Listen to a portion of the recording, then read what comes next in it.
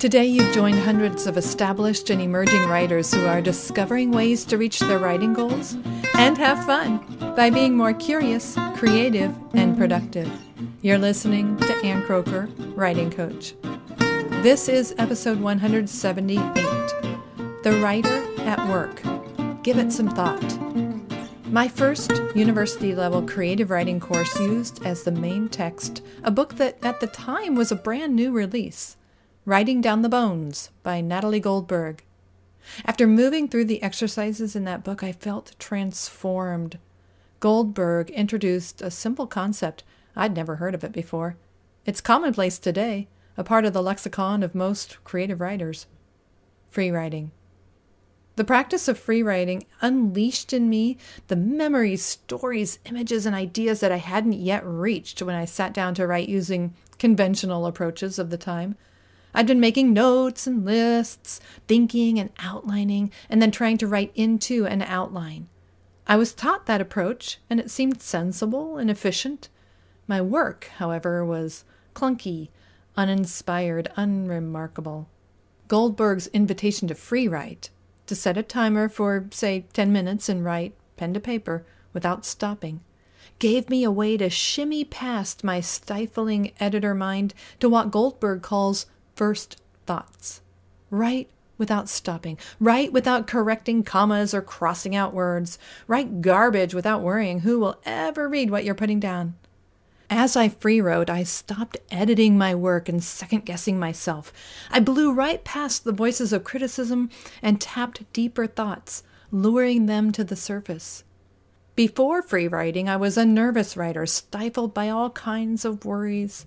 Having grown up with editor parents, and I mean that literally, they were both newspaper editors, I tended to prejudge every idea, every sentence, reading each word as if picturing a red pen dangling over my page like the sword of Damocles.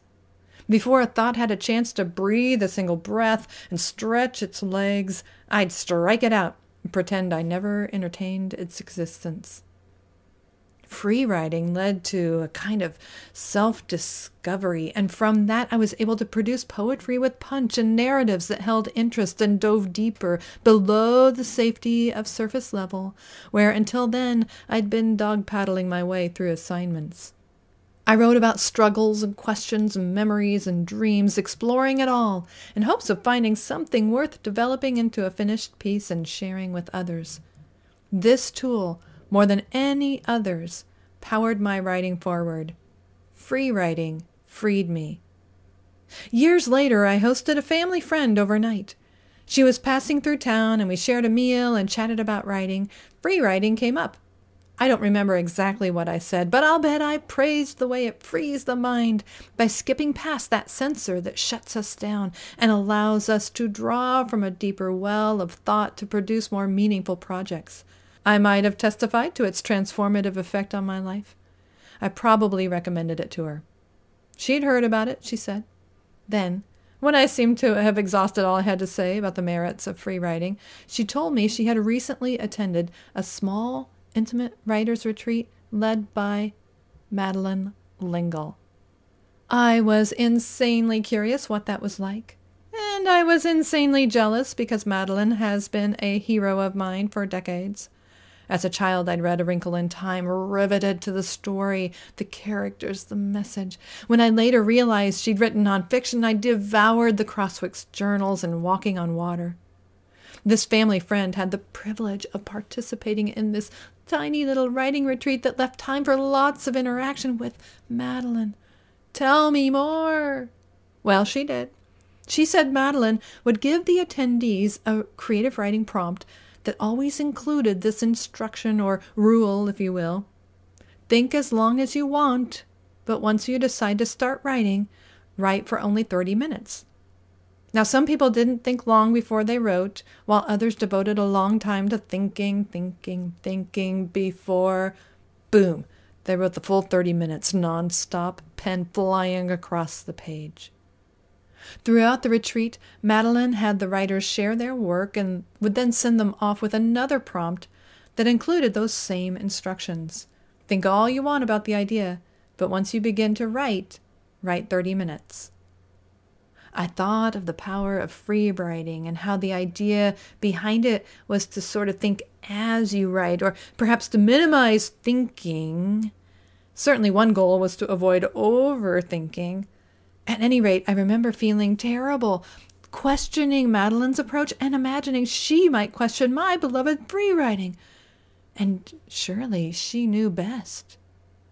Madeline's approach trained the writer to think through ideas and images and make connections in one's mind prior to putting pen to paper.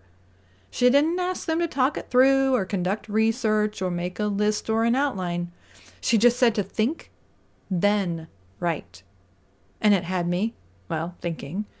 Is it better to think as you write or to think then write? Is one more effective than the other? Does that stretch of thinking warm up the mind and invite deeper reflection? Does it save time and words by getting preliminary confusion out of the way so that when the writing begins, it flows with some semblance of order conjured up during that thinking time?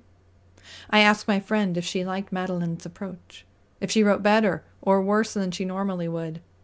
Better, she said. Much better. Really? Really, she said. Everyone said so. Everyone at the retreat. Over the past few weeks, I read The Writer's Portable Mentor by Priscilla Long. It's a book Patrice Gopo recommended in my recent interview with her. Priscilla recommends what she calls daily timed writing, which is a free writing exercise. She says, keep a timed writing or writing practice notebook. In it, write for 15 minutes every day, write without stopping. Do not be concerned about being good, interesting, or correct. Writing is a discovery tool that belongs to you. Long says to continue this practice regardless of the more formal work in progress you're committed to. She sees it as a kind of bridge between our inner life and our outer work. She goes on, writing practice in your notebook underlies all your other writing. It keeps you connected to your writing no matter what else is going on in your life. It keeps you connected to the external world and to your interior life. It provides you with a resources base, ever expanding, out of which you produce finished pieces. It keeps you generating new writing. It forever eliminates the sporadic work habit. She suggests using it to describe something in a room or think about some aspect of an essay in the works and write freely about it before moving into the essay itself. In those instances, the practice serves as a kind of pre-writing exercise. If something usable emerges, you can copy it over into the draft of the essay where you're working. You could use Priscilla's free writing approach to plan out your next big project or your goals for the new year. In this notebook, a writer can ask questions about the world, the news, the theme of her next project, or her greatest fears.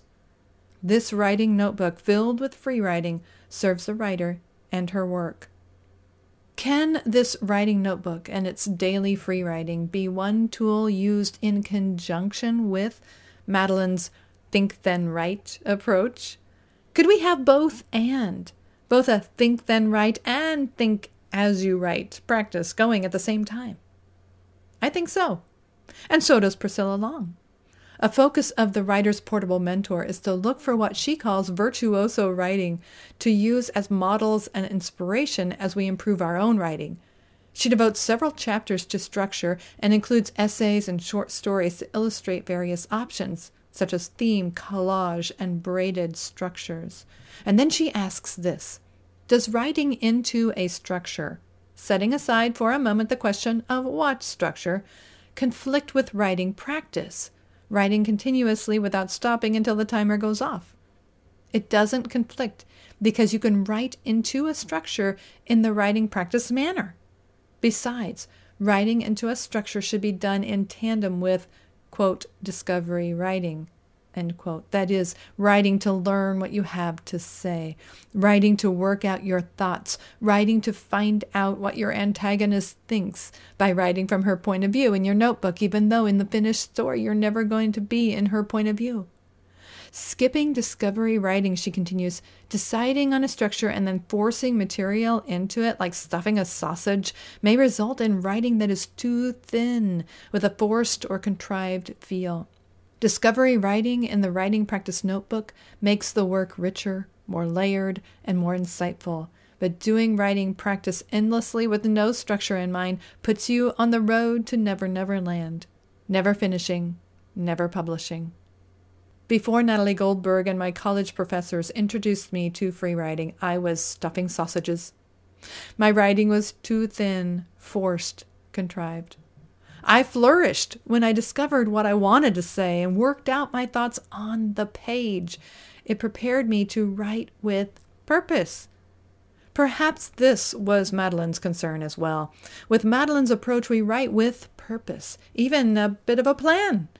Without a plan, without some structure in mind, without thinking it through before writing a draft, we could be trapped in an aimless, purposeless process.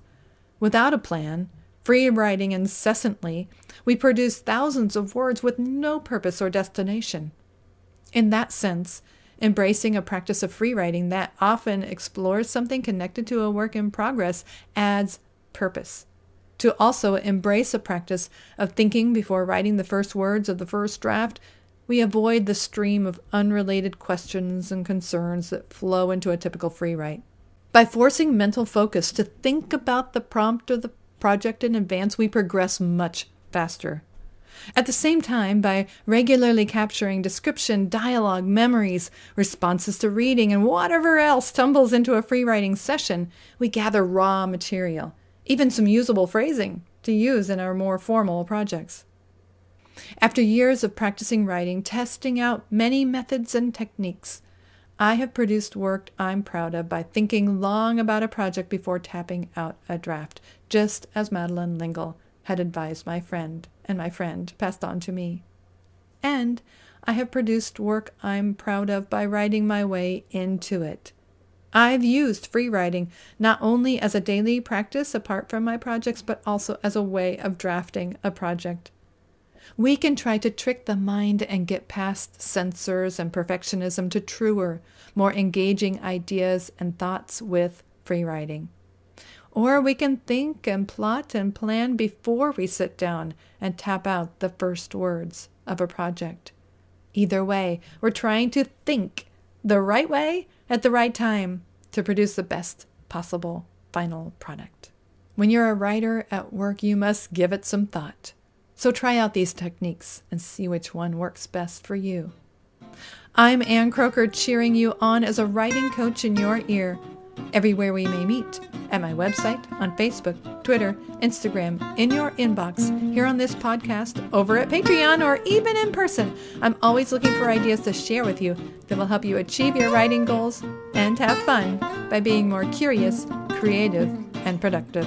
Thank you for listening.